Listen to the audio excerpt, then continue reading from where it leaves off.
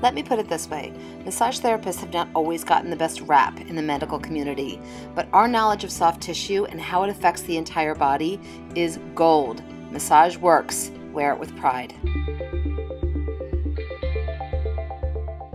Okay, so the scalenes were a little bit difficult to represent on the neck, but here they are. I'm starting off by painting the mastoid process, and then the transverse processes and the spinous processes coming down the side and the back of the neck. As I start painting on the clavicle and the scapula and the ribs, please note that the ribs come a little too far away from the spine.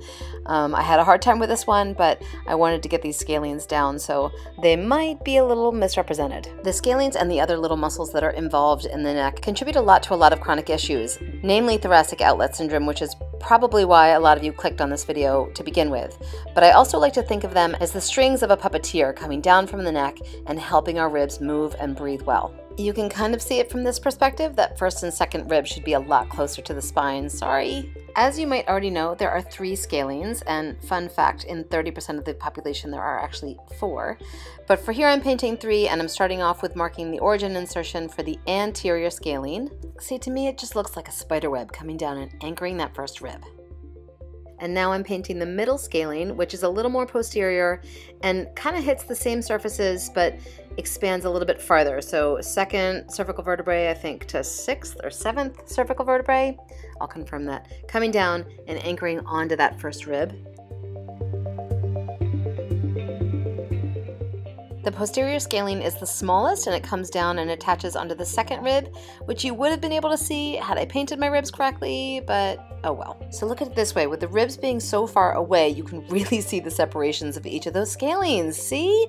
Perfect. Thoracic Outlet Syndrome happens when these muscles pull up on those 1st and 2nd ribs and compress the brachial plexus, which I'm painting now in yellow, along with the subclavian artery and vein, which in turn, of course, really affects the blood flow and the nerve flow all the way through the shoulder down to the arm.